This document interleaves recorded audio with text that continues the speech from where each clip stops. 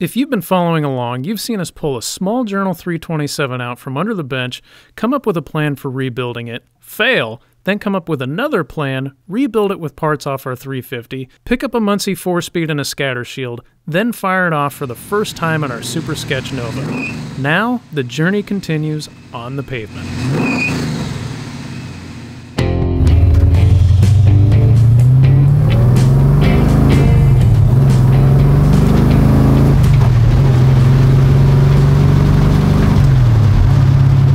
Okay, so we noticed on our test drive that when we got this thing up to speed, we'd notice a little bit of a vibration. And what I think was going on was, as I mentioned earlier, the yoke was sticking a little bit too far out of the tail housing on the drive shaft, and it was sticking out about 1.5 inches. And what you're looking for there is between 3/4 to 1 inch. What a lot of people probably would have done is just put a longer yoke on it that stuck out to about there.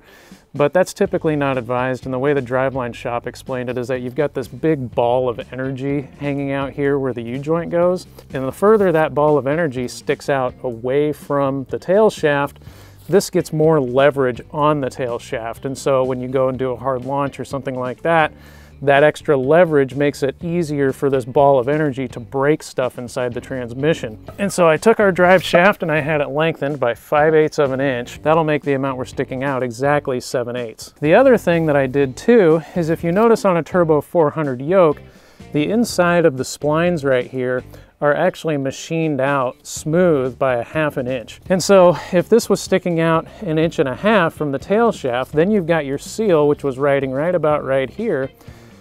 Then you've got the bushing that rides around this to help center everything here.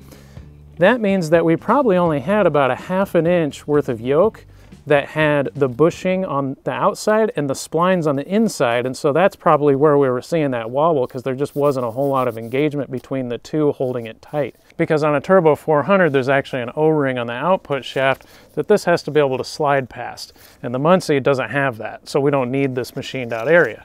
So what I had the shop do while they had the shaft was install a yoke that has the splines coming all the way out to the end. And if you add the 1/2 inch of splines here and then the extra 5/8 that we're getting here, that's more than 1 inch of contact surface that we're getting back on the splines.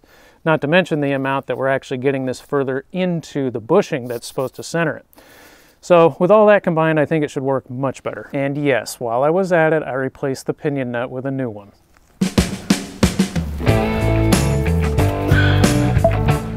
And this thing was also running pretty lean during our test drive, so I put a secondary metering block in it. The plate that was in it was a 21, which is equivalent to like 74 jets. And most vacuum secondary new 750s you're gonna see are gonna have 72s in the fronts and 82s in the rear. So I put 80s in the back, and it already had 72s in the front. And then I put a 4-window power valve in it, which is another thing you see on a lot of new 750s as well. So I think we'll be about right. And another thing I'm doing is I'm changing out the hardline setup that I had with a setup that's got some braided hose, so that whenever I need to change jets, I can easily pull the bowl off and just set the bowl off to the side while it's still all hooked up and not have to loosen a single fuel line. Yeah, that thing's pretty cool, isn't it?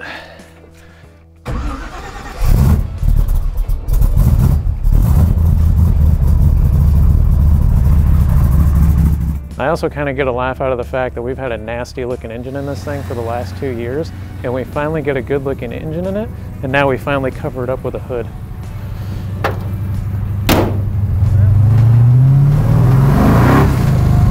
That's a little better.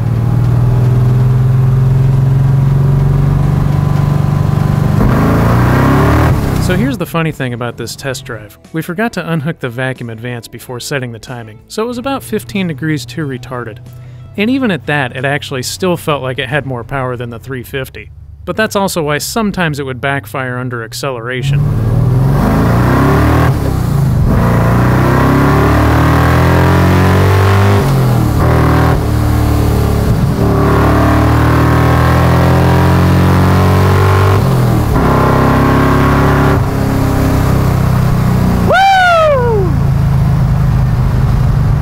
That's a little better than the 350 and a 3-speed. Hell yeah!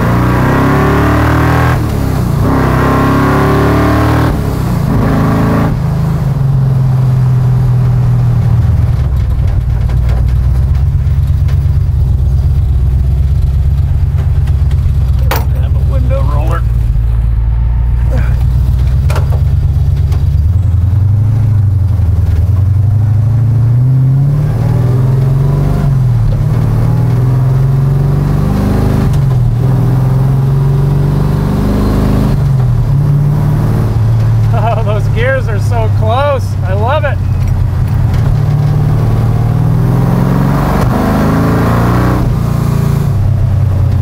Yeah, secondary's open a little bit too quick, I think.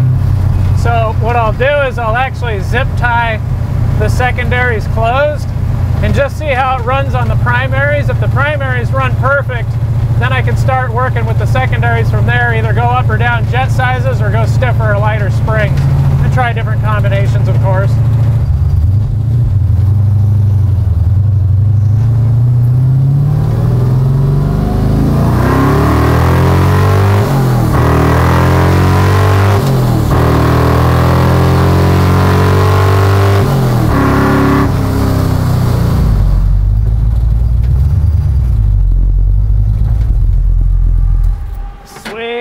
Four speeds are badass.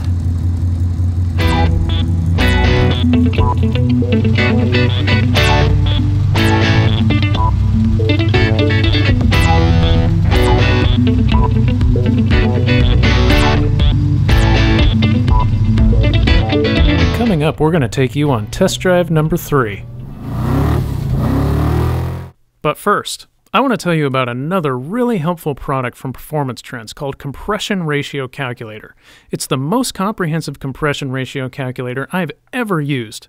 Other generic online calculators may get you in the ballpark, but none of them are capable of razor-sharp precision like Performance Trends. Not only does it have the usual parameters like bore, stroke, and piston volume, but it can also factor in piston ring depth and the outside diameter of the top of the piston itself, giving you the utmost accuracy of both your static and dynamic compression. And the really cool thing is that if you already know most of the parameters of your engine, there's no more trial and error to figure out what you need for the last piece. Just click this button over here and choose the component you want, and the calculator automatically sizes it for you. So head on over to performancetrends.com and give it a try.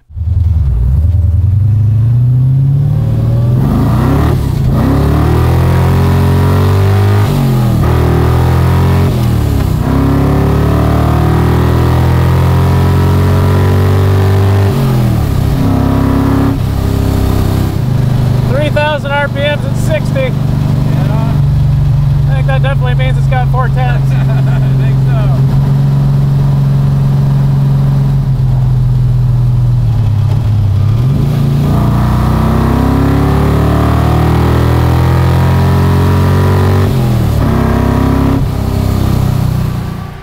Yep, you know what? I think the next thing I'm missing should be exhaust.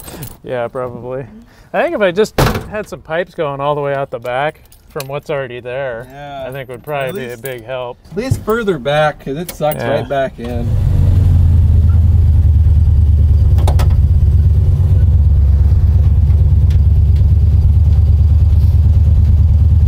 Sure the next thing shouldn't be some window rollers with clips on them? Yeah. Well, that might be good.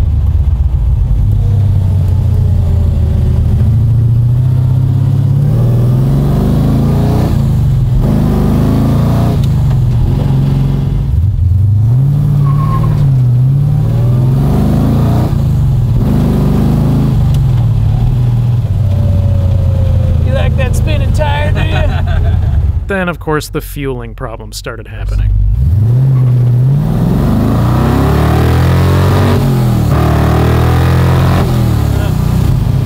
Breaking up, it's leaning out for some reason. That's weird. It is weird. Not sure why it was doing that.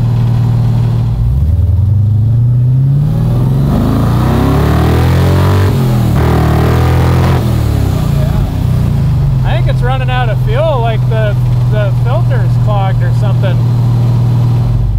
No, it is definitely going there. Yeah. Yeah, it's feeling good though.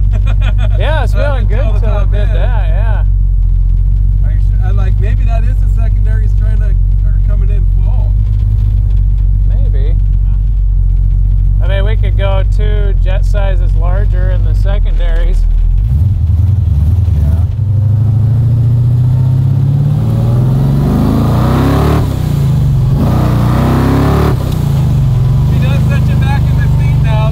What's that? Yeah. Back in the seat now.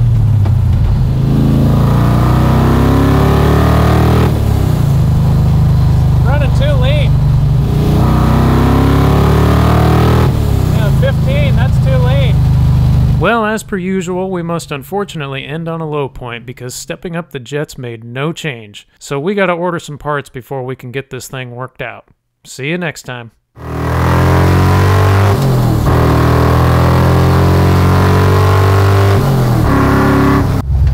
Lost my window roller back here when I pulled out. I think it fell out through the hole in the floor. Yeah, there